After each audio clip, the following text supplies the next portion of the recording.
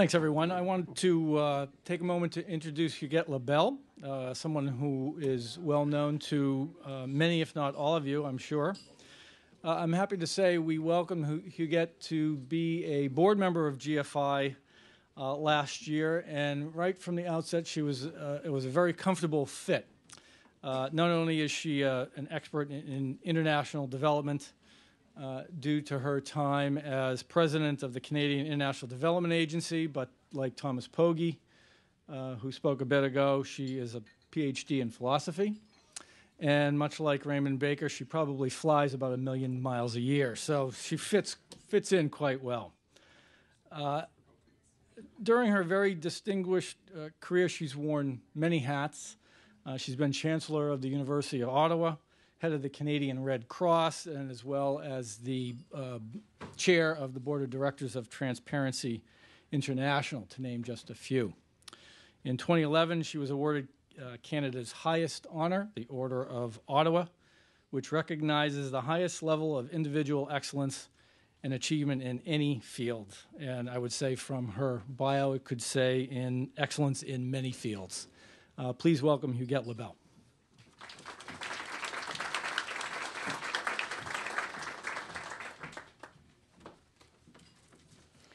Thank you, Tom, and good afternoon, everyone. You've got a lot of staying power, obviously, but I'm glad you got around to go and get a coffee. Otherwise, people start getting a little bit low after a while. Well, I think we need to start with the dedication of the book that is being launched today. And that dedication, Raymond, is to those who suffer the indignity of poverty. And I would add to that the danger of living in conflict areas and with insecurity. So we're really talking here of something very, very important. And I want to congratulate GFI, which of course I'm part of, but for the work that's being done and for the very long-standing collaboration between GFI and Transparency International, and would like also to commend the fact that we have some colleagues from TI in the room as well. I don't know how many of you were in Monterey. That's where I started, which then, of course, moved on to Doha and to Addis.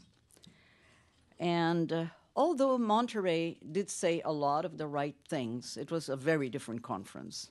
There had not been all the discussions, the hearings that we have seen en route to Addis.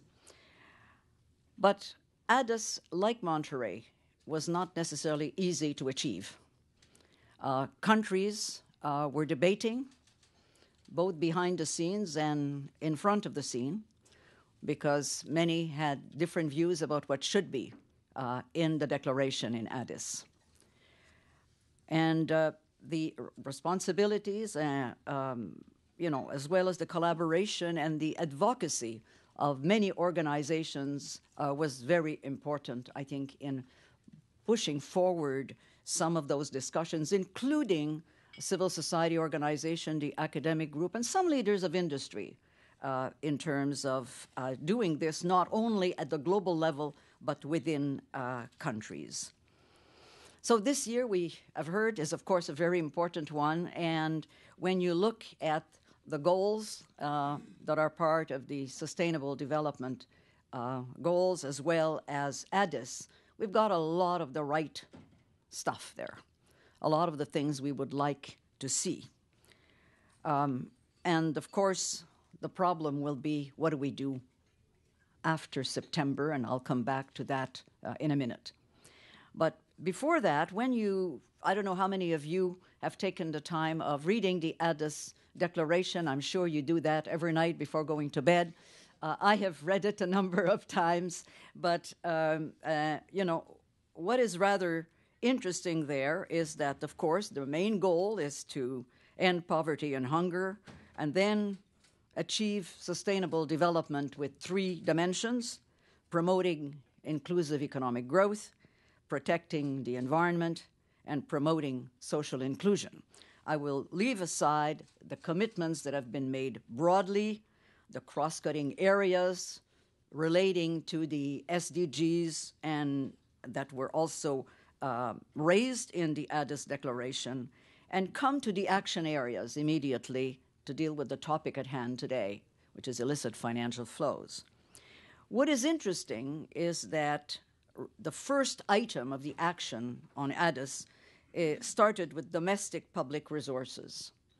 And right immediately, item 23 to 29 dealt with some of the work that we are all concerned about and that we have heard since noon, whether it is redouble efforts to substantially reduce illicit financial flows by 2030 with a view to eventually eliminating them, reduce opportunity for tax avoidance, ensure transparency in all financial transactions, ensure that all companies, including multinational, pay taxes to the government of countries where economic activity occurs and value is created, encourage information sharing among financial institutions, encourage the international community to develop good practices on asset recovery, strive to eliminate safe havens, I underline the word strive here. It's a weak action. Strive as well to strengthen regulatory frameworks at all levels to further increase transparency and accountability of financial institutions and the corporate sector and governments, strengthen international cooperation, scaling up tax cooperation, transparency, natural resources, access to beneficial ownership information. It's not quite public register of beneficial owners, but it's at least getting there. Take into account the work of the OECD and G20 on base erosion and profit shifting, strengthen national audit institutions, establish transparent public procurement frameworks, and so on. So I'm sorry if I'm listing those, it's to make the point that a lot of the commitments that have been made in Addis are very much in line with what we are talking today. Why have we got these kinds of commitments? I would like to believe that a lot of it is because of what has happened since Doha, what has happened in the last, let's say, since about 2007, 2008, and Raymond, I would probably say with your first book on capitalism's Achilles heel that you published earlier, I guess in 2005, where illicit financial flows began to be put on the world agenda. But what has happened since Monterrey and Doha? First of all, Norway played a very interesting role, the government of Norway, in holding a number of conferences about these issues. The establishment of what is now called the Financial Transparency Coalition, which the GFI was very instrumental and which brings together a number of organizations, including Transparency International, from different parts. And this is, I think, has played a very important role in keeping the issue on the world agenda and continues to do so. And of course, this was supported also by the government of Norway along the way. A third point, I think, that of what was happening during this was that the OECD started to have a number of conferences between tax authorities from around the world. And their early work, I would like to believe, was important in getting the G20 to take note. There were more things that got the G20 to take note, but that, I think, was one of them on the whole issue of beneficial ownership and tax exchange and tax information. The financial crisis, I think, got Western countries to realize how much money they were losing on tax evasion and also on tax avoidance. And that became, I think, a very important issue around that time. As well as some whistleblowers started to put some information on the world discussion, as well as some legislation, and I'll come back to that. But the discovery of the complicity of a number of banks, large banks, in participating, either by not doing due diligence, by looking the other way, or by being complicit in illicit money from persons from PEPs and others. Now, something else that happened during that period was the U.S. Foreign Account Tax Compliance Act, and this was referred to earlier. And I won't go into that because a lot of people in this room are probably very familiar with it. But it has meant that it is sort of, in a sense, forcing other countries to cooperate on other financial institutions in terms of searching the records for reporting of persons who have assets outside of these countries. And I think this is launching a global discussion about reciprocity in this regard.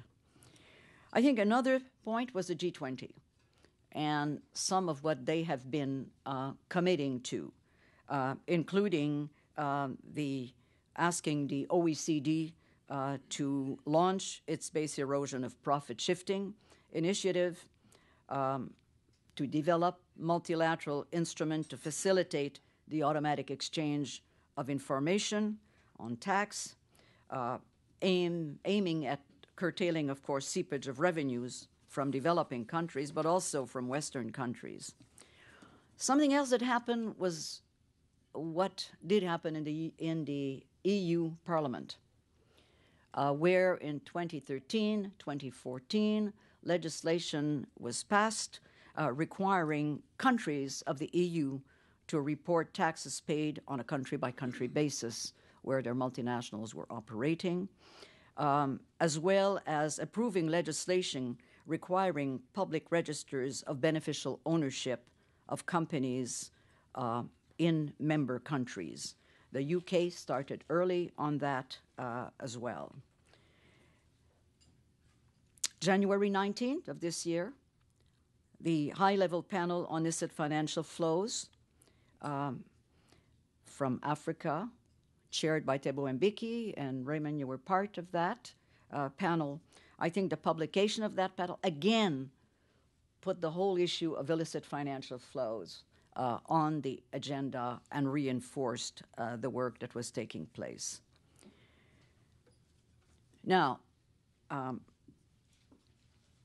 what is happening as well, and what you will see in the Addis Declaration, is what I'm calling, at least to some degree, a new interest in what's happening at the subnational level.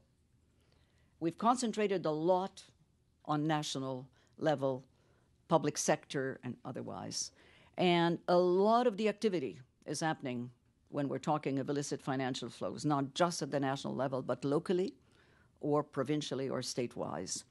And I think that, you know, when you're looking at the greater Tokyo or Shanghai, with close to soon would be 50 million people within the next few years, not in a decade from now. These are bigger than many countries put together. And therefore, their activity, the activity at the city level, I think is something that has been taking greater traction in the past while.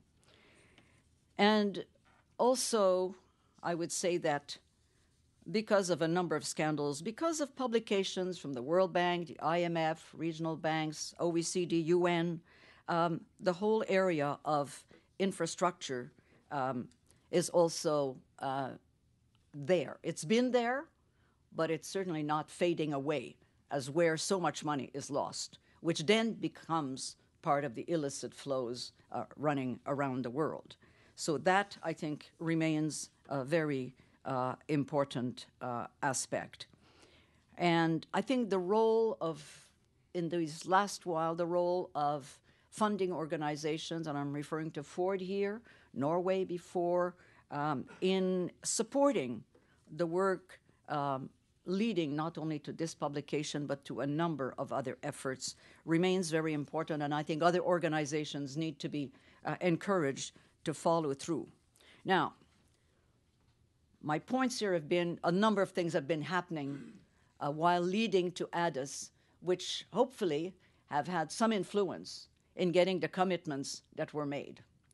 But we have seen commitments made before with very little action after. So going forward, I think, remains tremendously important. And some of what I've just said, I think, refers to that. But to me, going forward is really a new beginning to ensure that commitments made are respected, commitments that actions happen following that. And I will identify a few critical areas where work will be important, and I would like to commend for you to read the book. And Tom, your last chapter, I think, is very good in this regard and very helpful, and I will have some of the points that you have made here, but a few more. I think what we all know is that if you don't have political will at the top and a readiness for action, you won't get very far. In order to get that, you also need the people to begin to understand that they don't have to live with the loss of the resources that belongs to them, and that they are ready to unite, come together, and put that pressure upward, but also be able to provide constructive support and recommendations. And in between, we have all the institutions that we heard about, whether it's customs, whether it's the judiciary, and many others, that if they don't have the strength, the capacity to deal with enforcement and prevention and detection, not a lot will happen. So I think going forward, we're talking of financial transparency and all revenues, all disbursements, following the money, as was said before, remains vital. Otherwise, we won't have the information, neither will the people in the countries to hold their governments accountable. The issue of public register of beneficial owners of companies, trusts, and other financial institutions in all countries. I mean, the G20 has now taken this on, but if it doesn't become a global issue where all countries participate in this, people will move their illicit money somewhere else where you don't have the requirement for public registers. My third point is to really advance the work on misinvoicing and to really continue to engage. I think the IMF, the World Bank, the OECD are three very important international institutions in this regard.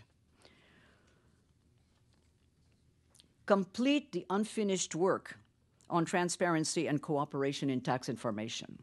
And again, bring in those from outside of the circle that have been working on this, because again, you need a global solution here, and you need that cooperation, and not just bilateral, but you need the multilateral work which has started to happen.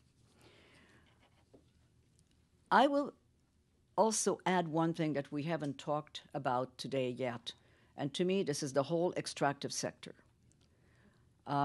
And I'll start by an example. I was meeting with President Kagame a few years ago, and he said, these 3 mines are closing in the next 2 to 3 years. Rwanda has never received 1 penny in royalties, in tax, or in concession fees. I said, well, why? Because the fine print in the agreement said that any net revenues here could be spent where we're exploring somewhere else to the extent that we're exploring, and of course you're always exploring. And, you know, that is certainly one aspect, but then, you know, the whole movement of some of the high-end goods from the mining sector, again, is feeding what we're talking about today. So I would say that the whole area of of extractive industries need to be not only supported, but and countries, to some extent, I was asking President Kagame, why did this happen? Was it corruption? Somebody paid money under the table? Was it the lack of capacity of those who negotiated compared to who was on the other side of the table? All of the above or more? And, who knows? But what we know is that this is not unique to Rwanda. And a number of countries have started to renegotiate, Chile as an example, their agreements because of the money leaving the country, and some of it also from extractive industry turning into illicit financial flows. So we can come back to that. I think my other point goes to that middle group that I was mentioning before, the institutions, whether it be the judiciary, the police, the customs, the tax, those who are the custodians, in a way, of what happens when money moves in and out. And in many countries, and I would venture to say in some of our Western countries, the sophistication of the facilitators is much better and higher than those who are responsible to make this happen. And here I'm talking of prosecutors, of judges, or of police. So much is happening. It is better in a number of countries than it was. But we're very far from being where we need to be in terms of having the capacity to prevent, to detect, and to sanction illicit flows and the related areas. I'm talking of audit. When Ellen Sirleaf Johnson arrived in Liberia, she just arrived immediately after the whole debacle and the war, and one of the first things that she decided she would do would be to recruit a forensic auditor who was Liberian but had been living in the United States as a professional for a long time, and said, come back home for 5 years, and I want you to establish a strong audit responsibility in this country. And I saw what the result of what they were able to find, sanction, and then give themselves the means to prevent in the future. And that, I'm using this as a small example. We've talked a lot about data today. It remains so important in countries around the world, in particular in developing countries. I was meeting once with the Minister of Finance of a developing country, and I was asking him about data, about information that he had. The conversation was short. He said, I've got 3 economists, and I'm responsible for national, provincial, and local financing. So he rested his case. But, I think that remains the data and the support to ensuring that information is available. We can talk about transparency, but if the information is not available, we're not getting anywhere. I would like just to make a few more comments. I think that the whole area of due diligence for the banks on knowing your clients, on ensuring that they have the preventive measures to stop illicit flows, to report it as they see it coming, and make sure that it becomes part of the justice system, to me, remains a very big part of an unfinished business here. And we haven't talked much about the recovery of stolen assets. Again, this is very much an unfinished business. And I have been in countries in Africa where the negotiations had been going on for decades on trying to recover assets at a great cost to that country, but with very little in result, if any. And we just have to think about Abacha. We can think of Marcos. We can think about a number of other world leaders whose money for their family or themselves is still out there. And I would also add that we need to spend quite a bit more time on trying to see how we deal with intermediaries. And our last panel spoke about some of that. And it's not just the lawyers and the accountants. who are the facilitators. It's the real estate agents, and it's many more. Okay, so that to me is, and finally, I think that the work of civil society, of leaders of industry being brought on board, of the academic sector, of the international institutions, will remain more and more important if we want to make sure that ADIS and the SDGs are not just dreams, are not just words, commitments that don't turn into action, and to make sure, because you need the global cooperation for this to happen. No one country alone, of course, we know can do it.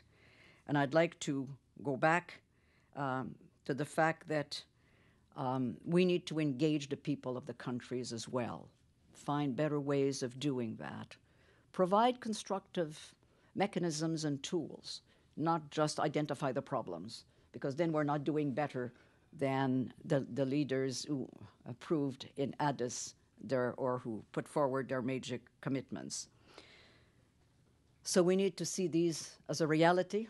If we want to go back to the first point of the dedication of this book, of dealing with the fact that poverty is such an injustice, and the lack of peace and the lack of security also is. Thank you very much.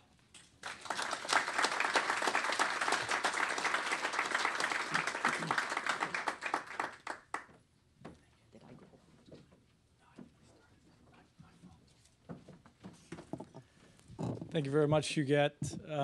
We hadn't mentioned political will prior to Huguette's comments, but I think it's always important to bring that up and also sort of puts things into light as much of a challenge as it has been to get illicit flows into the ADIS agenda and the SDG agenda. We know what's ahead of us, which is trying to build that political will around the globe to really address this problem on the ground. Huguette also mentioned the issue of data, and that will be the topic of our next panel. Very good segue. Thank you for that.